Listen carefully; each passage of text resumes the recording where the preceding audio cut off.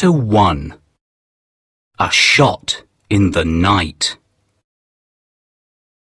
How good it is to be on holiday with my daughter, thinks Detective Inspector Rush.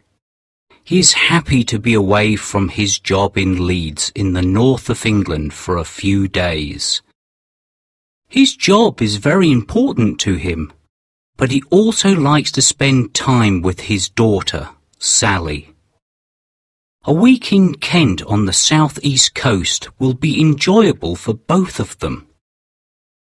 "Drive a little slower, Dad," says Sally. "You aren't driving a police car now. I would like to enjoy the view. It's so beautiful." They are driving along the coast road between Folkestone and Hastings, and there is a beautiful view of the sea. "Okay," says her father. "We have a few hours yet.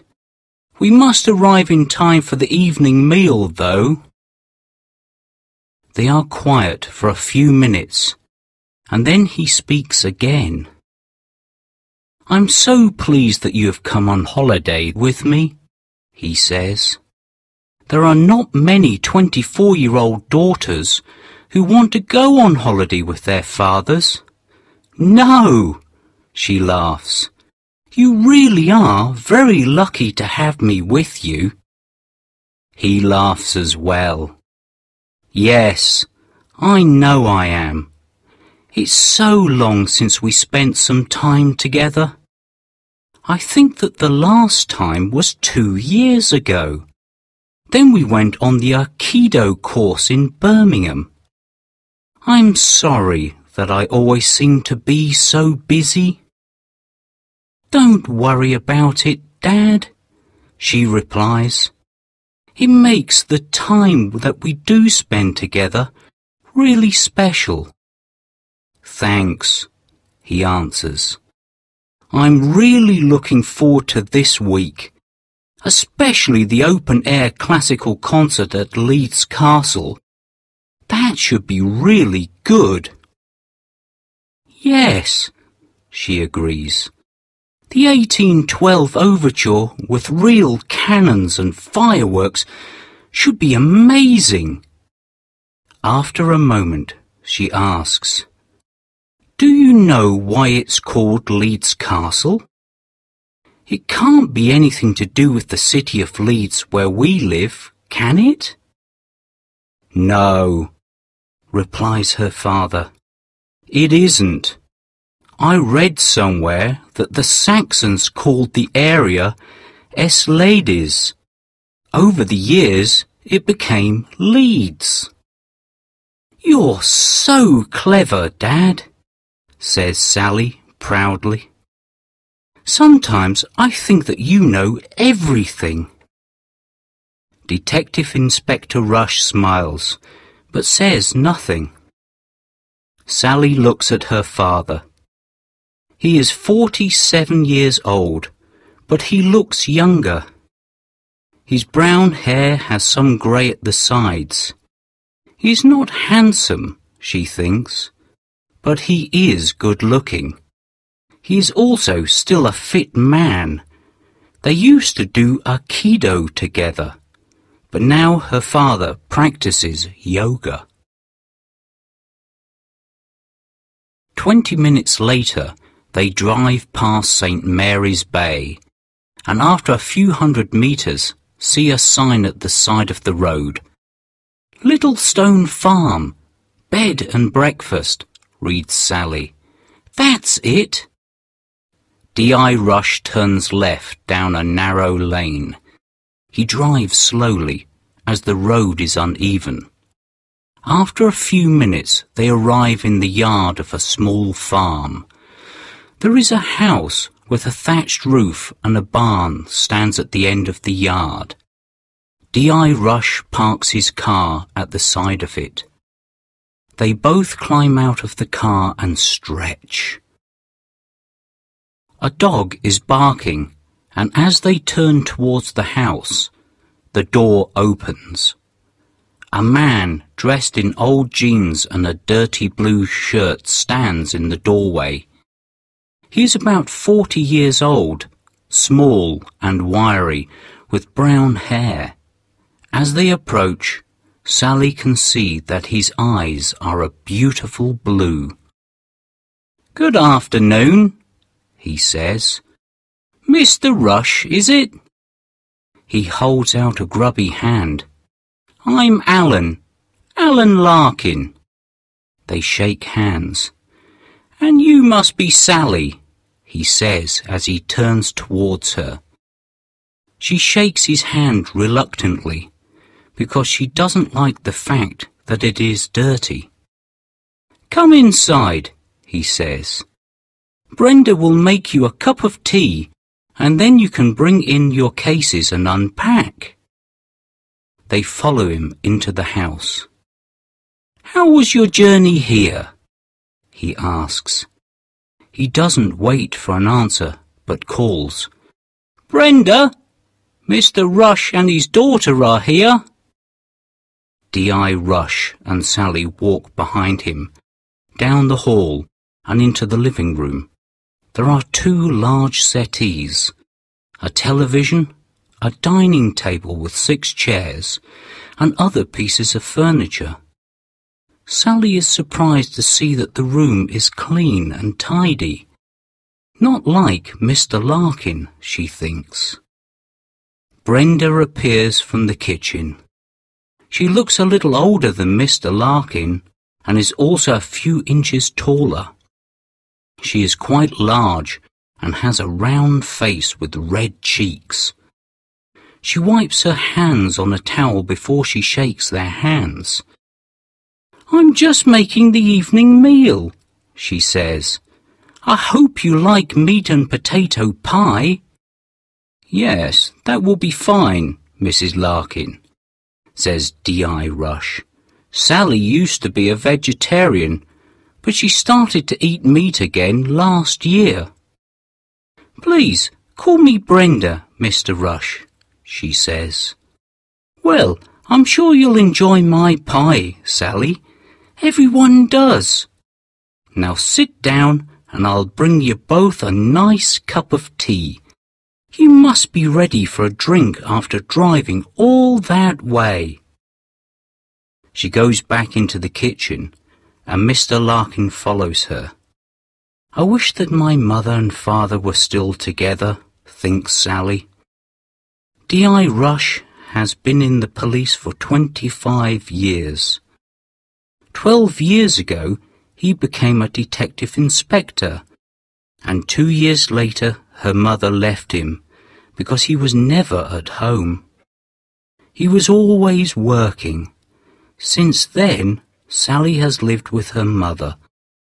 "I love them both," she thinks. Sometimes life is so difficult. They sit on the settee and look around at the pictures on the walls. "What do you think so far?"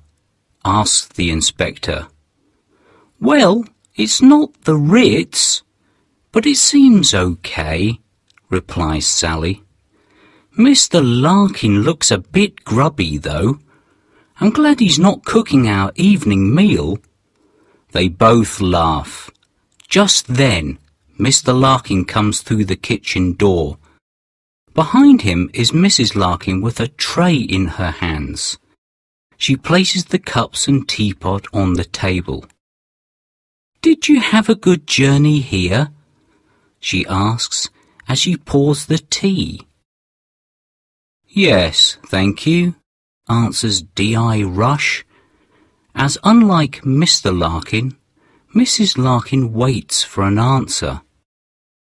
When they all have a cup of tea, Mr. Larkin asks, "What job do you do, Mr. Rush?"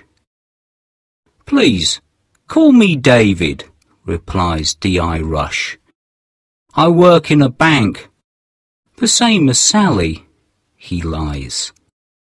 When he is on holiday, he never tells people that he is a policeman.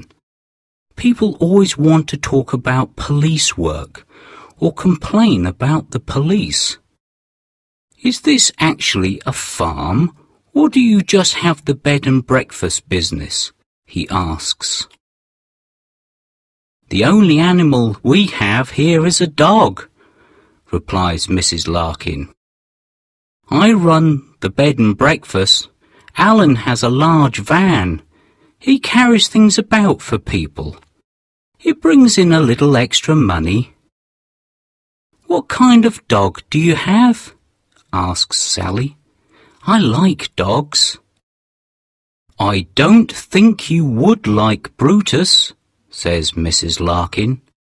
He's a large Rottweiler, and he's not very friendly. We keep him locked in the backyard when we have visitors. They continue talking until they have finished their tea. Then Mr. Larkin helps D.I. Rush to bring in the suitcases from the car. He takes them up to their rooms. Both rooms are at the front of the house and look out onto the yard. In each room is a single bed, a wardrobe with drawers, and a chair. Each room also has an ensuite bathroom with a shower. If you want to go for a walk before dinner, the beach is not far from here, says Mr. Larkin. If you go down the path between the house and the barn, you'll arrive at the sea in 20 minutes. Thanks, answers D.I. Rush. It would be nice to go for a walk.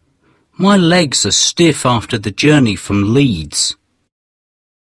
D.I. Rush unpacks his case and hangs his clothes in the old wooden wardrobe.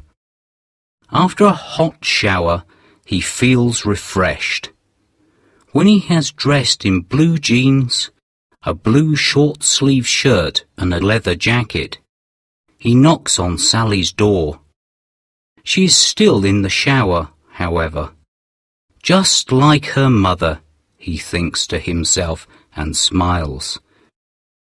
She used to take hours to get herself ready to go out. He goes down into the living room to wait for her. He looks up from the newspaper that he is reading when Sally eventually comes down the stairs. She is also wearing blue jeans, but she has on a yellow t-shirt. Her long blonde hair is tied back in a ponytail. Are you sure that you'll be warm enough? Asks her father.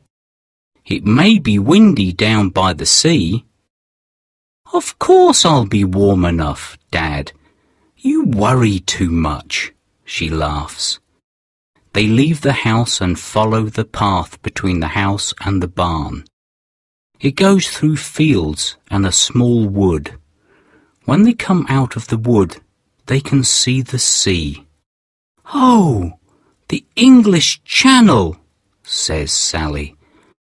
Can you see France? I can see something, replies her father, but it's probably just a low cloud.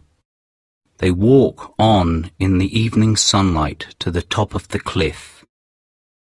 Then they stop for a moment to look at the sea and watch the large ships out on the water.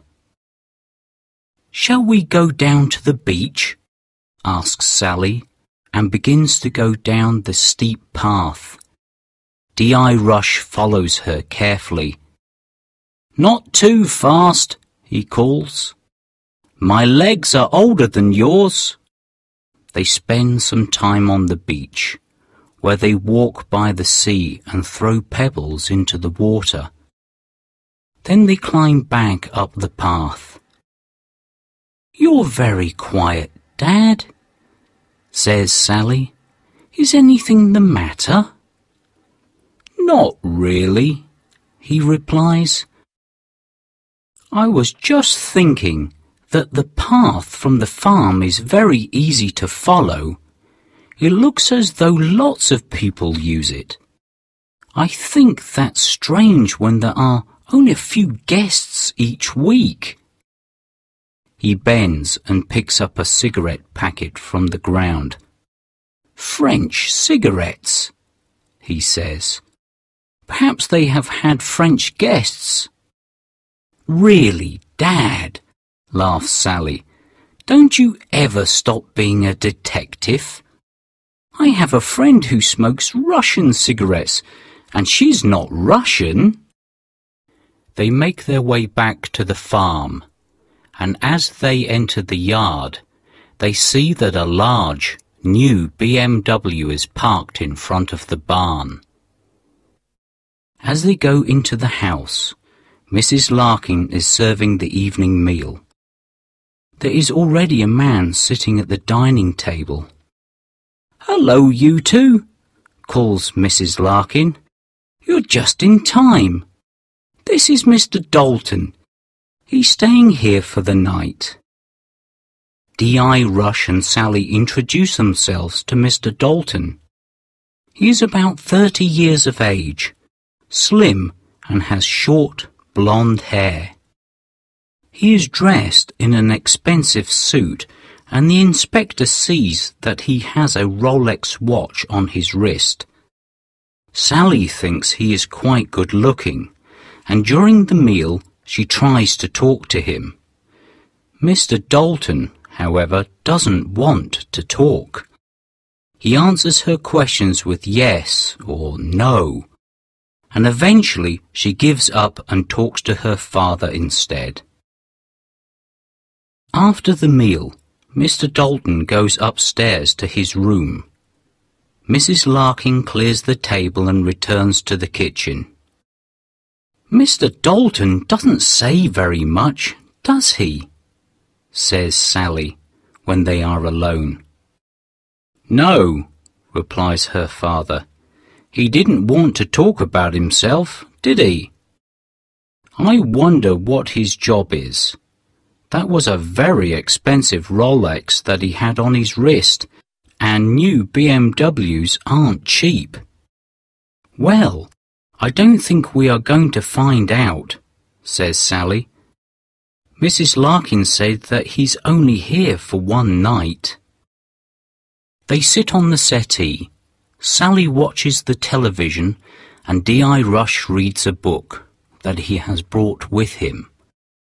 At 9 p.m, Mrs. Larkin makes a cup of tea for them, and at 10 p.m. they decide to go to bed. They are both tired after the journey. D.I. Rush lies awake for a little while. He thinks about what they will do in the morning. He also thinks about Mr. Dalton. Why is a man with so much money at a bed and breakfast? He should be in a 4-star hotel, thinks D.I. Rush as he falls asleep. It is still dark when he suddenly wakes up. He is sure that the noise that woke him was a gunshot. He switches on the lamp at the side of his bed and looks at the clock. 3:30. He switches off the lamp again and gets out of bed. He looks out of his window, but the yard below is completely black. Since he is awake, he decides to get up and have a look outside. He puts on his trousers, shoes, and a jumper and quietly goes down the stairs. He unlocks and opens the front door. Suddenly, the light in the hall is switched on. "It's a little early to be going out for a walk, isn't it, Mr. Rush?" says a voice behind him. D.I. Rush's heart is beating like a drum. He turns and sees that Mr. Larkin has come out of the living room. Behind him stands a large, black Rottweiler. The dog growls deeply when D.I. Rush looks at it. "Be quiet, Brutus," says Larkin. The dog stops growling, but it doesn't take its eyes off D.I. Rush. "Something woke me," says the detective. "It sounded like a gunshot." Yes, I heard it too, says Mr. Larkin. I was in the living room. I must have fallen asleep while I was watching the television. What do you think it was? Asked the DI. It's probably poachers, replies Larkin. They are often around here at night. Don't go out when they're about. You could be injured or even killed. You wouldn't be the first person to be killed by a poacher's bullet. No, he replies. You're probably right. I think I'll go back to bed and see if I can sleep. D.I. Rush starts to climb the stairs and then turns to look back. Mr. Larkin has returned to the lounge, but Brutus is standing there watching him with cold, black eyes.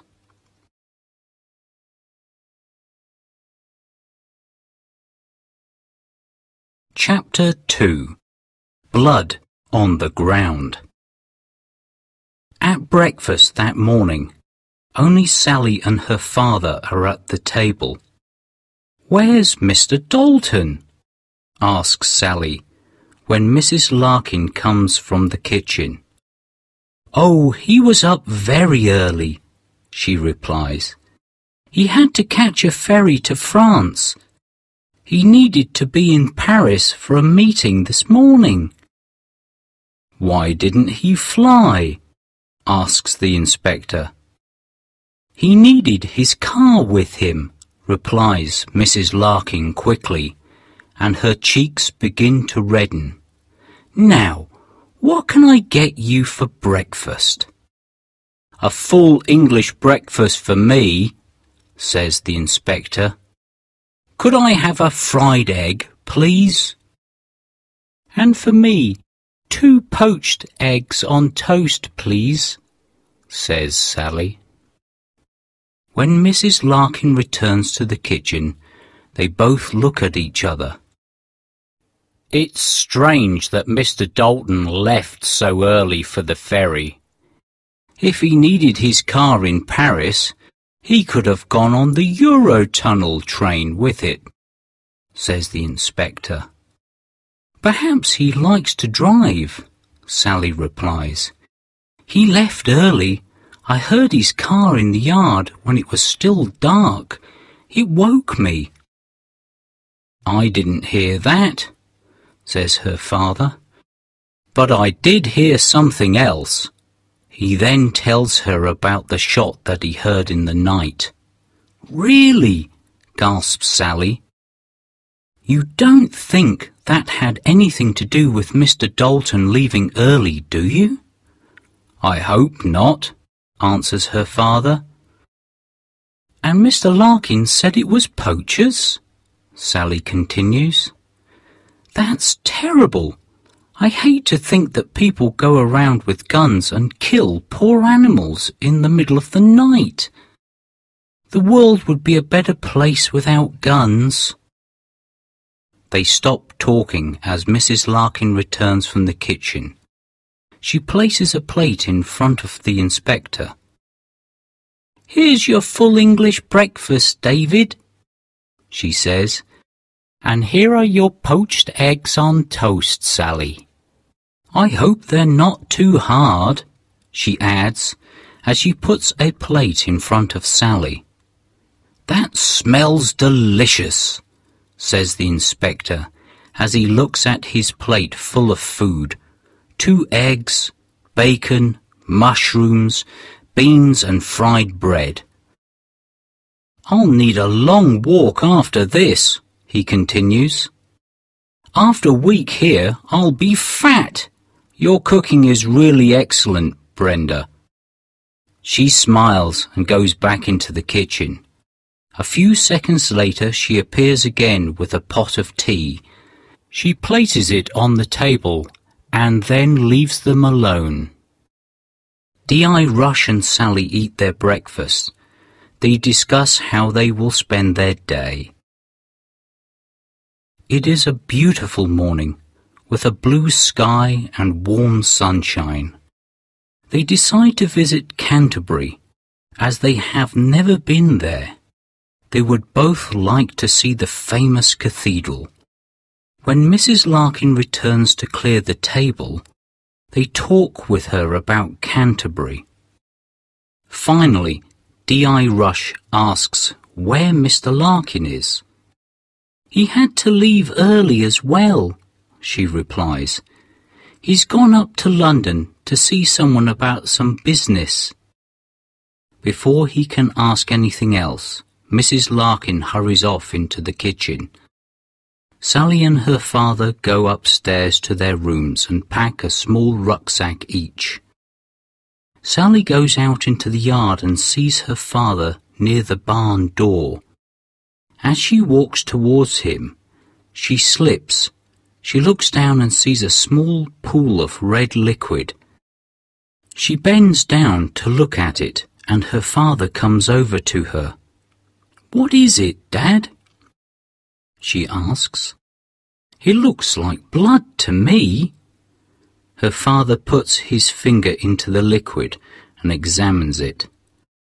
"I think you're right," he says. "What's a pool of blood doing here in the yard?" "Brutus caught a rabbit this morning and brought it into the yard," says Mrs. Larkin. She's standing behind them with a bucket of water. "I'm sorry that you had to see that," she continues. "I was going to clean it up earlier, but I was busy in the kitchen." She pours the water onto the blood to wash it away. When she is happy that all of the blood has disappeared, she goes back into the house. Sally and her father stand in silence. They look at each other, and he shrugs his shoulders. "I thought they locked Brutus in the backyard," Sally says. "That's what Mrs. Larkin said yesterday," agrees her father. "Perhaps the poachers are not the only killers around here after dark. I don't like to think that Brutus is walking about freely at night." "Well, don't think about it then," says Sally. "Let's go and have a nice day in Canterbury." They spend a pleasant day in Canterbury. They visit the castle and the cathedral, and they have lunch at one of the cafes in the town centre. They also look around the shops before they return to their car and drive back to Littlestone Farm. On their return, Mr. Larkin is standing at the door of the house. "Did you have a good time in Canterbury?" he asks. "Yes, we did, thanks," replies D.I. Rush. "How was London?" "Too busy and too noisy," Larkin laughs. "Did you drive there?" asks the D.I. "Yes," Larkin answers cautiously. "Why?" "It's just that your van was still in the barn this morning," answers the D.I. The smile disappears from Larkin's face, and his cold blue eyes turn towards D.I. Rush. "I walked to the end of the lane and a friend took me in his car," he says after a moment. "Oh, right," replies D.I. Rush. "Any more questions?" he asks sharply. "No, Alan," answers the inspector. "None at all." Larkin turns and disappears into the house. Sally and the inspector look at each other before they follow him through the door. They go upstairs to their rooms to wash before the evening meal. Tonight they are the only two at the table. While they eat, Sally and the inspector discuss their day in Canterbury. But both of them are thinking about the strange things that have happened since they arrived at Littlestone Farm. Mrs. Larkin serves their food, but doesn't say much this evening. Mr. Larkin is nowhere to be seen. After the meal, Sally watches TV again, while her father reads his book. When they go upstairs, they both go into Sally's room. "Something's not right here," says D.I. Rush after she has closed the door. "I think I'll stay awake tonight and see if anything happens." "Oh, Dad," says Sally, "you're not at work now. Just go to bed." "Sorry, Sally," he replies. "I have a suspicious mind. I just want to see if anything happens during the night here." "Well, be careful, Dad," Sally warns. "There are obviously people out there at night with guns." "Don't worry, I can take care of myself," says her father before he goes to his room. He takes off his shoes and lies on the bed. He sets his alarm clock for 2 a.m. and then closes his eyes. He only seems to have slept for seconds when the alarm wakes him. After he stops the alarm, he lies for a few minutes on the bed. Then he gets up, goes to the open window and looks out. The yard is completely dark and there is no sound at all. He sits by the window, and the hours go by. The only sounds he hears are a dog barking somewhere and also an owl in the wood. When it starts to become light, he undresses and gets into bed, where he soon falls asleep.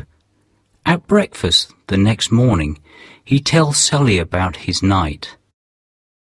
"Perhaps you are too suspicious, Dad," she says. "I think it's the fact that you're a policeman that makes you suspect everyone, don't you think?" "You could be right," her father agrees. "I think that I should leave my work behind for a week and just enjoy my holiday. The weather is beautiful and the food is great. And of course the company is wonderful," Sally adds, and she laughs. "Indeed it is," agrees her father, and he laughs too. They spend the day in Ramsgate on the coast. It is some distance away, but D.I. Rush had a holiday there when he was a teenager and wants to go back. He finds that he cannot really remember much. Everything is more modern now. However, they have a pleasant day. They do all the things that D.I. Rush used to do when he was a teenager on holiday. They walk by the sea, eat fish and chips, and go to the fairground. They go on the rides, and at one of the stalls, D.I. Rush wins a bar of chocolate by throwing darts. They have both eaten enough, so he puts it in his pocket for later. For Sally, it is a new experience. She has spent all her holidays in Spain or France. She has never had a holiday on the coast in England. When they arrive back at Littlestone Farm, Mr. Larkin is in the barn. The doors are open and they can see him in the back of his van. He has a bucket and a cloth. He looks up as they get out of the car. They are both laughing. "You've obviously had a good day," he says. "It must be nice to have no work to do." "It is very nice indeed," replies D.I. Rush. "Are you going out with the van this evening, Alan?" "No," Larkin answers sharply. "I just thought that I should clean it out. Then it will be ready when I need it again." He turns away and begins to clean the floor. D.I. Rush looks at Sally and shrugs his shoulders. They walk across the yard and into the house. Mrs. Larkin is obviously in the kitchen, and the smell of the evening meal fills the hall. "It smells like roast lamb," says Sally. "The meals here really are delicious." "I can hardly believe that you used to be a vegetarian," her father laughs. Apparently, they are still the only guests at the house. While they eat their evening meal, they talk together. They also speak to Mrs. Larkin when she appears from the kitchen to serve the food. They tell her about their visit to Ramsgate and D.I. Rush's holiday there years ago. When they have eaten, they decide to sit in the garden to drink their coffee. It is a beautiful evening, and they watch the sun disappear behind the wood. "2 days gone already," says Sally. "I can't believe how quickly the time goes by." "Yes, it will soon be time to pack our cases," replies her father. "Well, Mrs. Larkin is okay, and I really like her meals," says Sally. "But I'm not sure about Mr. Larkin. Sometimes I think he is okay, and at other times I feel that there's something suspicious about him." "I think that we both agree on that," the inspector laughs. Then he continues more seriously. "You know what I said this morning about forgetting police work for a week? Well, I still think Mr. Larkin is doing something illegal. I think I might stay awake again tonight." "Well, I think that you should go to sleep tonight. You have been yawning all day today," says Sally. They go inside and watch television together for an hour. Then they go up to their rooms. "Are you really going to stay awake tonight, Dad?" Sally asks as she goes into her room. "I don't know," replies her father. "As you said, I should really sleep tonight. I might set my alarm and just get up for a short time to see if anything is happening." Sally smiles. She knows that her father will get up during the night. He has been a detective for too many years now. If he thinks there is something suspicious going on, then he will not be able to get a good night's sleep. "Good night, Dad," she smiles. "Sleep well." At 2 a.m., D.I. Rush is waiting by his open window. He sits there for 30 minutes, and once again the only sounds that he hears are the barking of the dog and the call of the owl. He's about to go back to bed when he hears someone swear quietly. He puts his head out of the window, but everything is quiet again. With his head out of the window, he can see that there is a light on in the barn. Perhaps Larkin is working on his van, he thinks. However, there is no sound at all. He thinks for a few seconds and then decides to go and see what is happening in the barn. Probably Larkin didn't switch the light off, the inspector tells himself. He goes quietly down the stairs. The house is dark and silent. He is just about to open the door and go out into the yard when he hears a deep growl behind him. The hair on the back of his neck stands up. The inspector does not move his body but slowly turns his head. In the darkness he can see the shape of Brutus. The Rottweiler is standing in the hall behind him. Brutus growls again and takes a step towards him. "Good dog," says the inspector quietly. "Nice dog." Although it is dark, he can see that the dog is ready to jump at him. He puts his hand in his pocket to see if he has anything to protect himself with. His fingers touch the bar of chocolate that he won at the fairground. Quickly, he breaks a piece from the bar and throws it to the dog. "Good dog, do you like chocolate?" he says.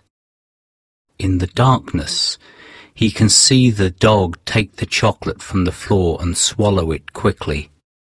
His hand is trembling as he throws another piece to it, and then another.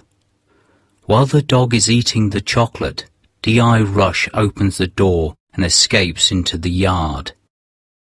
He quickly closes the door behind him and stands still for a moment.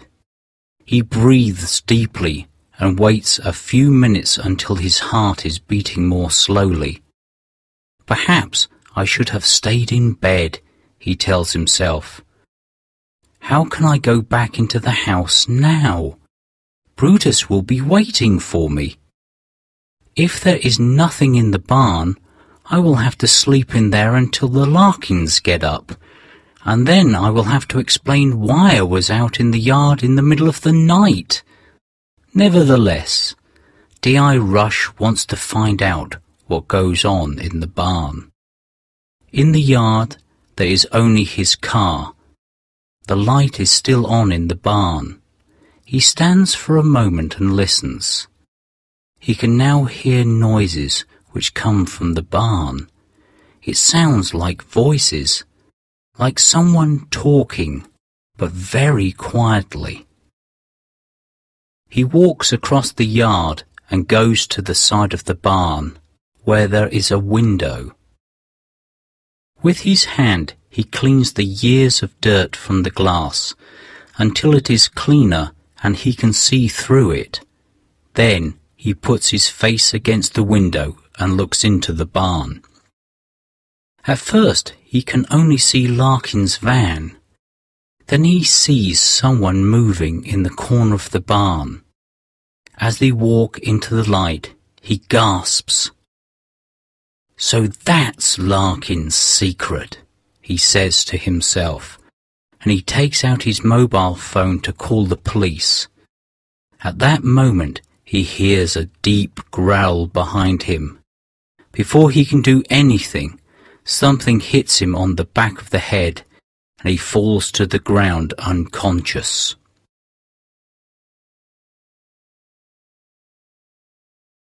Chapter 3. Death waits at the bedroom door. Up in her room, Sally cannot sleep. Perhaps it is the cheese that she ate at the evening meal. She wakes up several times and lies in bed listening to the owl in the wood. Then she hears a sound on the stairs. Sally's heart begins to beat faster. She climbs out of bed and slowly and quietly opens her door. She sees her father going carefully down the stairs and into the hall. She does not want to speak, as she might wake the Larkins. She gently closes her door again and sits on the bed. "What should I do?" she thinks to herself. "What has Dad seen? Should I follow him, or should I stay in my room?" Finally, Sally decides to get dressed, but to stay in her room and wait to see if anything happens. Dressed in jeans and a jumper, she sits by her window and looks out onto the dark, silent yard. The night air is cool, and she is glad that she has put on a jumper. After a few moments, she hears the front door open. It is then gently closed, and she sees a figure cautiously cross the yard towards the barn. She is sure that it is her father, but what has he been doing downstairs? It has taken him a long time to leave the house. The figure goes down the side of the barn and disappears from her view. Sally still does not know what to do. What if her father does not come back? How long should she wait before she goes to look for him? A few moments pass, and she hears the sound of the front door closing again. Now she sees another figure cross the yard. Again, Sally's heart begins to beat faster. It is Mrs. Larkin, and she has Brutus by her side. They both cross the yard without making a sound and go down the side of the barn, where her father went only moments before. Oh no, she thinks, what do I do now? She's feeling frightened, and her heart is now beating like a drum. D.I. Rush opens his eyes and sees that he is inside the barn. He is sitting on a chair. When he tries to move, he finds that his hands are tied behind him and his feet are tied to the chair. Also, a piece of cloth has been pushed into his mouth. His head hurts, and for a few moments he is not sure what happened. The last thing he remembers is looking through the window into the barn. He looks around him. He sees again the group of men, all of them black, that he saw through the window. They look like Africans. The men are sitting around on the floor of the barn. Most of them look tired and frightened. Each of them has a rucksack. At that moment, Mr. Larkin appears from behind the van. He looks across at D.I. Rush. "Ah, Mr. Rush, I see that you're awake," he says. "I knew that you would be a problem from the moment you arrived. Always asking questions. Always looking where you shouldn't be looking. And you see what's happened? Now I'll have to kill you." D.I. Rush tries to answer, but he cannot speak because of the cloth in his mouth. Larkin comes across to him and pulls it out. The Africans watch in silence. D.I. Rush breathes deeply before he speaks. "You don't have to kill me. I won't say anything. I know that you're bringing illegal immigrants into the country, but that isn't as serious as murder. Don't be stupid. If I disappear, my daughter will go to the police."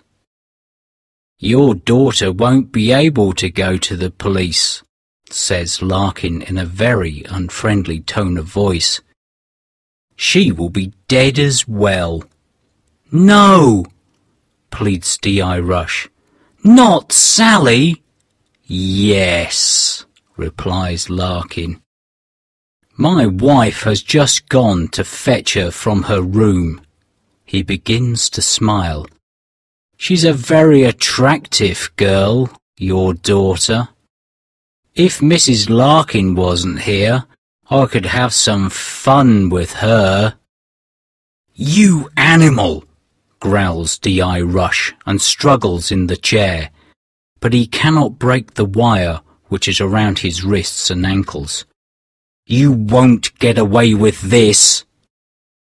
Larkin grabs the inspector's head and pushes the cloth back in his mouth. "Oh, I think we will, Mr. Rush," he replies. "This is our last job. We have been doing this for 3 years now. It seems that everyone wants to come to England. Most nights of the week, a group of immigrants come across by boat from France. We meet them on the beach and bring them here. We give them a drink and a sandwich and then take them to London in the van. We get £1,000 for each one. Do you know how much money we have now, Mr. Rush?" D.I. Rush just stares silently at him, hate in his eyes. He knows that he cannot do anything to stop Larkin. "Oh God," he thinks, "I can't even warn Sally." "Well, We have enough to start a new life in another country, somewhere warmer than England. I don't want to work again, ever. I want to spend my time with beautiful girls," he laughs. "Don't tell Mrs. Larkin, will you?" As he begins to walk away, he adds, "Well, I can't stand here talking all night. There's work to be done." Suddenly, they hear the sound of Brutus barking in the house. "Perhaps your daughter is putting up a struggle," laughs Larkin. "I hope Brutus doesn't get hold of her. We don't want blood all over the house." He walks to the barn door, opens it slightly and looks out. Then he returns and speaks to the Africans. "In," he says, and points to the back of the van. "London." The men pick up their rucksacks and begin to move towards the van. Some of them look at the inspector tied to the chair, but none of them do anything to help him. Silently, one by one, they climb to the back of the van. When they are all in, Larkin closes the doors. He looks across at the DI. "We don't want too many witnesses, do we, Mr. Rush?" he says. "Not that we are going to kill you here. We'll put you and your daughter in the boot of your car and drive it to London before we shoot you. By the time the police find you and discover who you are, we'll be out of the country. As soon as Brenda gets back with your daughter, we can go." D.I. Rush tries to free himself, but the wire is tied too tightly. "I will have to wait for the right moment," he thinks. "Hopefully I'll have an opportunity to escape when they try to put me in the car." For the moment, however, he can only sit, watch and wait. Sally also sits, watches and waits. It is now several minutes since she saw Mrs. Larkin and the dog disappear behind the barn. She has heard no sound and there has been no movement in the yard. She cannot decide what she should do. Should she continue to sit and wait? How long should she wait? What if her father does not come back? While she is thinking, the door of the barn opens. In the light from inside, Sally sees Mrs. Larkin come out of the barn and close the door behind her. Brutus is by her side. Perhaps everything is all right, thinks Sally. Dad must have heard her coming. He's probably still behind the barn. She watches Mrs. Larkin walk slowly across the cobbled yard and enter the house. For a few moments there is silence, and then Sally hears a sound on the stairs. She goes to her bedroom door and listens. She can hear the sound of Brutus growling quietly. What if they have done something to Dad, and now they are looking for me, she thinks. In a second they will come in here. She reaches for the key, but before she can turn it, the door begins to open. In the darkness, she sees a hand holding a pistol appear around the edge of the door. Immediately, Sally throws herself against the door, closing it hard on the arm holding the gun. There is a scream from outside and the pistol clatters to the floor. Brutus begins to bark loudly. Sally is now able to close the door, and she pulls the chair over to hold it closed for as long as possible. She picks up the pistol and puts it into the belt of her jeans. She doesn't like to have it with her, but she can't leave it there for Mrs. Larkin. Now she has to escape. She knows that she could never shoot Mrs. Larkin or Brutus, not even to protect her own life. I could probably overpower Mrs. Larkin, she thinks, but I certainly can't fight the dog. All this flies through her mind in an instant. She runs to the open window and climbs out as Mrs. Larkin begins to hit the door with something heavy. The window to her room and the window to her father's room are side by side. Thank goodness, she gasps, as she sees that his window is open. From her window, she's able to climb across to his and into his room. As she stands in his room, she hears the sound of the chair break, and the door to her room opens with a crash. "Kill, Brutus, kill!" screams Mrs. Larkin, and in a moment Sally can hear Brutus barking in her room. Quickly, she picks up the heavy lamp from the bedside table and slowly opens the bedroom door. Mrs. Larkin is standing outside Sally's bedroom door and is holding her injured wrist. She's waiting to hear Sally scream when Brutus has his teeth in her. Silently, Sally steps behind her and with all her strength hits her on the back of the head with the lamp.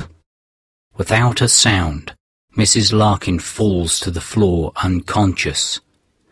Sally steps over her body and quickly closes the bedroom door. Brutus is now a prisoner in the room. Sally breathes deeply, and now that the danger is past, she begins to tremble. "I don't know what it is that they're doing here," she says to herself. "But if Mrs. Larkin came looking for me with a gun, it must be something illegal." Now she thinks about her father. What can have happened to him? She will have to go to the barn and see if she can find him. First, however, she must do something with Mrs. Larkin. Sally quickly checks to see if the woman is still breathing. Luckily, she is. The blow wasn't hard enough to kill her. Sally grabs her by the shoulders and drags her into her father's room. She uses the cable from the table lamp to tie Mrs. Larkin's hands together. She then uses one of her father's belts to fasten the woman's legs together. Finally, she uses another belt. She puts it through Mrs. Larkin's arms and fastens it around the leg of the bed. When she is happy that Mrs. Larkin cannot escape, she takes the pistol from her belt and looks at it. The smooth, cold metal in her hand makes her feel uncomfortable. She places it back in her belt and carefully goes down the stairs. She stops at the bottom of the stairs and listens. Brutus has now stopped barking. The house is in darkness and completely silent. Sally goes to the front door and opens it slowly. The yard is dark and there is no sound. Where is Mr. Larkin? Will he come to the house and look for his wife? Hopefully he is still in the barn. Sally leaves the house and closes the door behind her. Quickly, she moves around the edge of the yard until she is at the side of the barn. She stands at the window where her father stood a short time ago and looks into the barn. She gasps as she sees her father tied to a chair. Mr. Larkin is just closing the doors at the back of the van and is speaking to her father. She can't hear what he is saying, but from the look on her father's face, it is not something pleasant. Larkin opens the two large barn doors before he climbs into the driver's seat of the van. As Sally watches, the van moves forward out of the barn and into the yard. Now is my opportunity, thinks Sally. She takes the pistol from her belt and then she opens the side door of the barn. After quickly looking around, she runs across to her father, with the pistol in her hand. She places the pistol on the floor and throws her arms around him. "Oh, Dad!" she gasps. "Are you okay?" All her father can do is mumble. He still has the cloth in his mouth, so she pulls it out. "Behind you!" he gasps. Sally turns, but it's already too late. Larkin has silently come back into the barn, and before she can move, he picks up the pistol from the floor. He steps back away from her and points the pistol at her heart. "Well, well, Miss Rush," he says. "What a pleasant surprise! So nice of you to join us."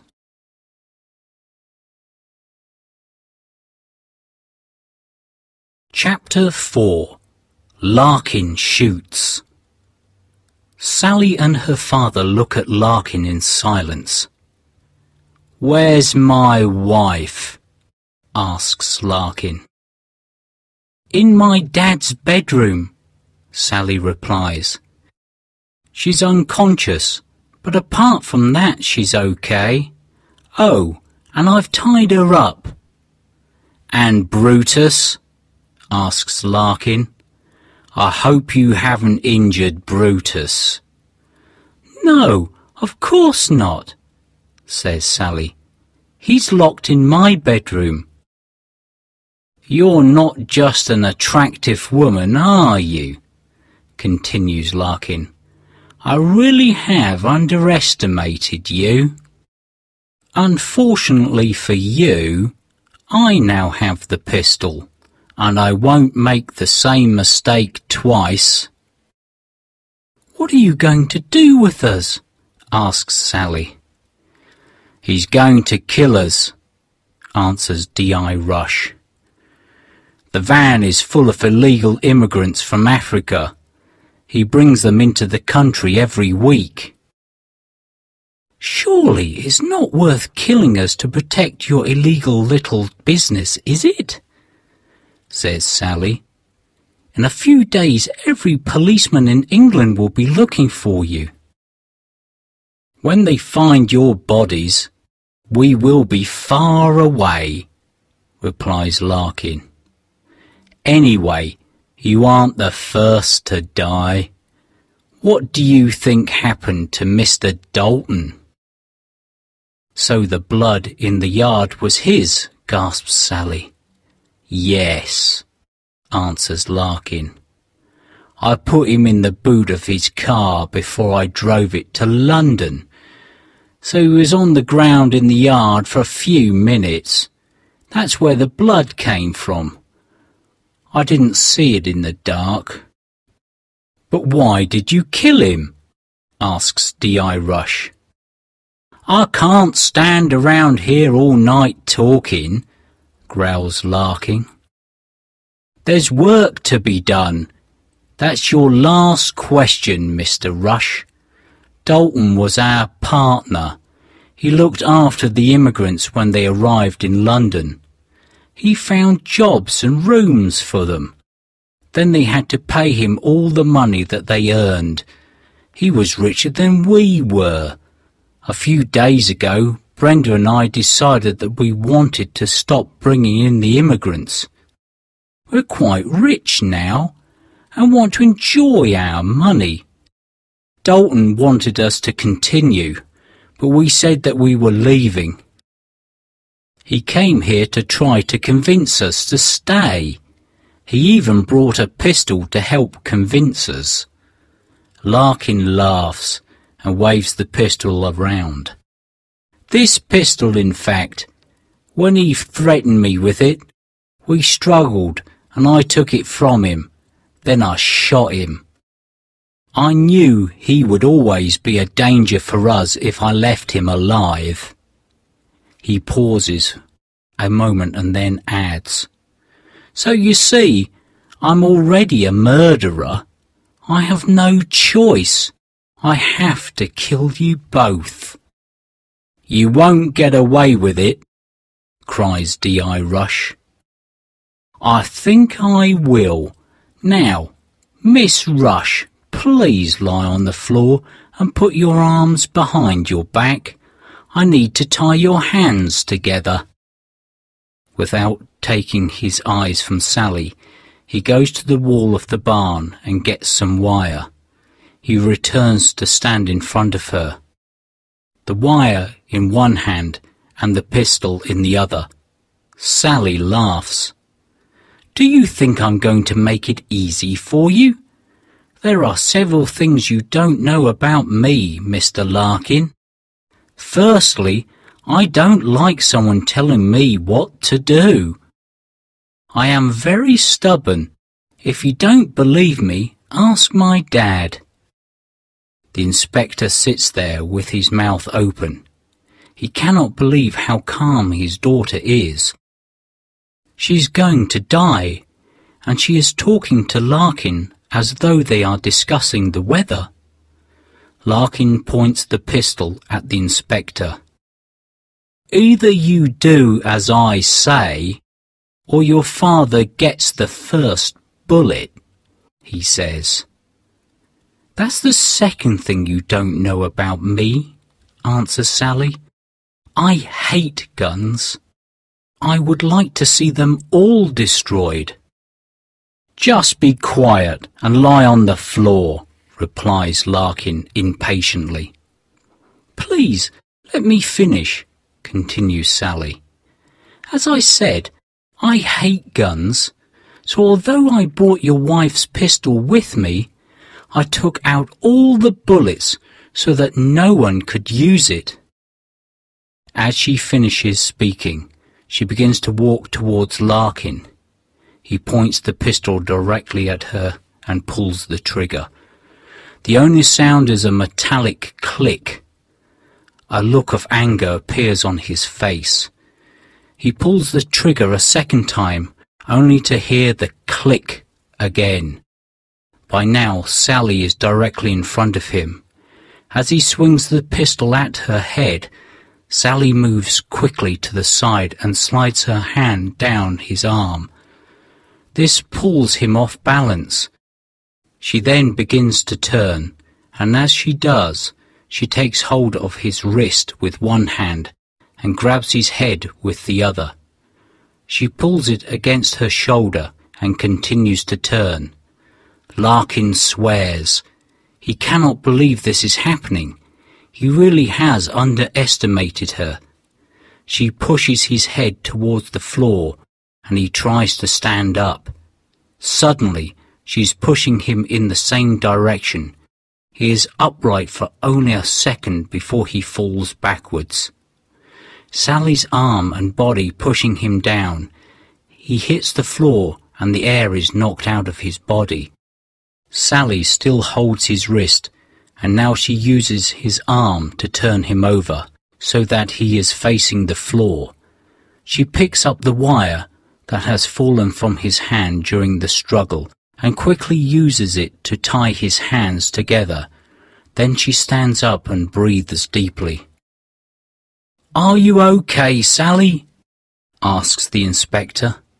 "I'm fine, Dad," she replies. "Are you all right?" "Apart from a bit of a headache, I've never felt better," he replies. "I always knew that I had an amazing daughter," he continues. "But until tonight, I never knew how amazing you really are. I'm so happy now that I paid for your Aikido courses. And I'm so happy that I took the bullets out of the pistol," replies Sally, and smiles at her father.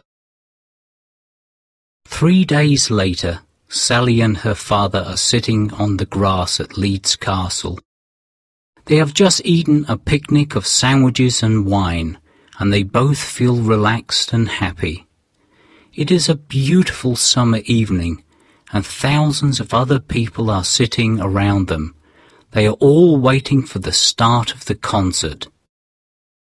"There was a time when I thought we wouldn't be sitting here together tonight," says D.I. Rush, as he puts his arm around his daughter and hugs her.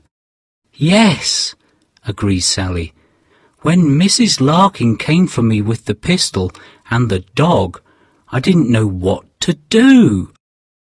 It is a good thing that she didn't send Brutus in first. I think everything would have ended differently. Anyway, now that they are in prison, we can relax. I suppose that we'll have to come back to Kent when they appear in court. Yes, answers her father. That won't be for several weeks yet, though. The police have a lot of work to do before that. They told me that they have found Dalton's body in his car in London, just as Larkin said. The pistol will have to be checked to see if it fired the bullet that killed him. They will also have to speak to all the Africans who were in the van. I really feel sorry for them, says Sally. Presumably they will all be sent back to the countries that they came from. I think so, replies the inspector, but perhaps some of them will be able to stay. We are so lucky to live in this country, aren't we? And I'm especially lucky. I have such a good life here, says Sally as she hugs her father. And I have people who love me. Indeed you do, Sally, says her father and smiles. Indeed you do.